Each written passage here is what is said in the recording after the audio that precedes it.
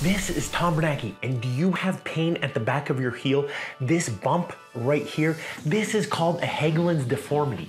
This is a big bump on the back of your heel. It causes swelling and rubbing against the back of your high heels, your dress shoes, your ice skates. This is also called the pump bump. I'm gonna show you the absolute best ways to treat this at home so that you can avoid surgery, but we'll show you what surgery is like too, and we're starting now.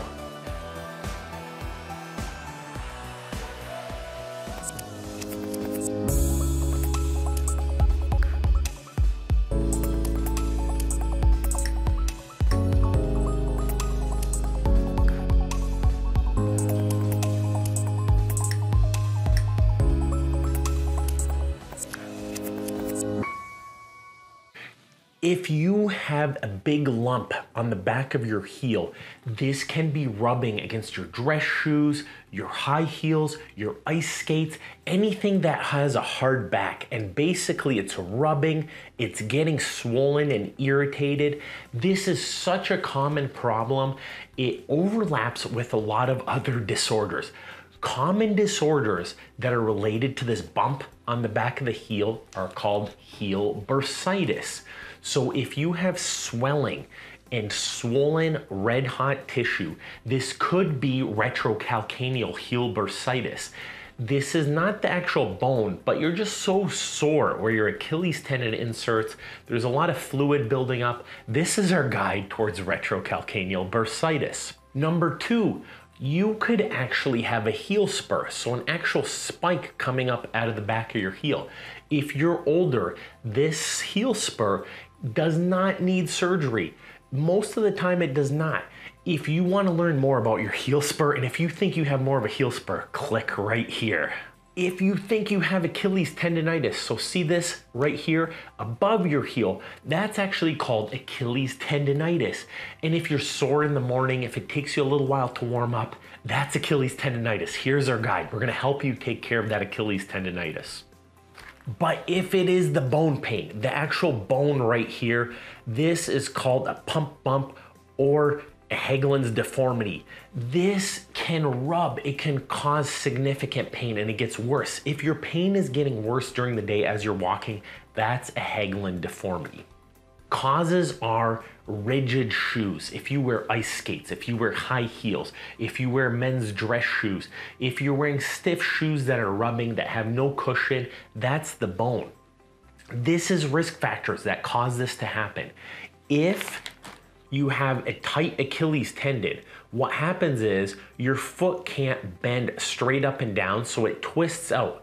If your heel has to bend up and down and twist at the same time, it's gonna rub against the back of your shoe. Usually if you overpronate, this means your foot flattening out. So for example, if your foot lands and twists out, the heel right here is both collapsing and twisting against the back of your shoe. That's called overpronation, and the back of the heel is rubbing against the shoe. It's twisting and moving up and down. That's what causes this pump bump or Haglund deformity pain. And lastly, if you actually have some extra bone formation, people that have very high arched feet. So if you have a very high arched foot that flattens out, that's who is at most risk. So how do you diagnose a Haglund's deformity? Well, you want to go see your friendly podiatrist. That's us. Podiatrists can help with your Haglund's deformity. You rarely need surgery. There's a lot of great things you can do, but we start out taking an x-ray. We evaluate you for a tight Achilles tendon, for extra bone formation. Do you have a spur? Do you have bursitis at the back of the heel? Do you have insertional Achilles tendonitis? There's a lot of different things going on. How are your knees? How are your hips? How's your lower back? Do you have flexibility disorders? Is work conditions causing this to happen for you? A podiatrist can help with all of that. But on to the treatments. Medications, so ibuprofen, Advil, Tylenol, all these things help with pain, but they don't fix the underlying problem. So pills help short term, but they're not a long-term fix. This is also true for ice. With ice, it makes the pain feel better, but the next day you're gonna be causing that same pain. You're gonna be rubbing your heel. So that's not your answer. What really does help is You want to address your shoe. Do you have a dress shoe? Do you have a high heel? Do you have ice skates? Do you have cheap shoes that are rubbing on the back of your heel? That could be the easiest initial fix. If you get a supportive shoe, look at how it's stiff but soft at the same time. It's a stiff heel that's soft. And what happens is this shoe right here does not bend. A lot of dress shoes are flexible and they don't give you support. They force your heel. When the shoe bends, your heel bends into the back of the heel and that leads to pain. So get a good running shoe, stiff sole, cushioned heel, and you want to get a pair of orthotics. So this is actually my old pair of custom orthotics, but remember how I showed you when your foot pronates, the heel rubs more. Watch what happens in an insert. I'm pushing down as hard as I can. Nothing's flattening out because you have a deep heel cup holding it together. So what happens is when you don't have an insert, see how much my foot can flatten out? In an insert, nothing's flattening out. The next thing you want to do is stretch. Personally, I love stretching. If your Achilles tendon's looser, this can really help. A Haglund bump is the bone, but if you increase the flexibility, it will take a lot of pressure off the heel. So I'm starting here with massage rolling. This really loosens up the muscle. We're talking like 30 to 60 seconds for all your muscles. So your plantar fascia, your Achilles tendon, your calf muscle, the side of your leg, all the soft tissue and the muscles. So for the plantar fascia, you can even loosen it up with one of those spiked balls you see in every commercial or that comes with every product on Amazon. What this does do is it loosens up your ligaments and your muscles, and that increases the flexibility in your foot and your calf muscle so that your heel does not absorb as much strength and as much impact when you land on your foot. So I massage roll my thigh, the side of my leg, my other thigh, and what this does do, this is proven through science to then quickly improve your flexibility. So you don't want to just start stretching right away. You want to actually massage and warm up your muscles. And a massage roller stick for 30 to 60 seconds. Now, this increases my flexibility dramatically. So I'm going to show you in a second. I'm using the towel to stretch my calf muscle and my hamstring, and I'm doing my other leg right now. But this is the entire warm-up routine. If you use the towel here, I'm going to show you in a second. I could barely touch my toe before I started this whole process, but now I stretch them up. Look at my hand is touching my toes, and I can go even further. I get the flexibility past my toes. So look at that. I'm touching my wrist. That's taking a lot of pressure off that area.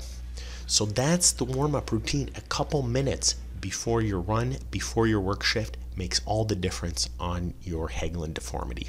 Another thing you want is, look at this gel pad right here.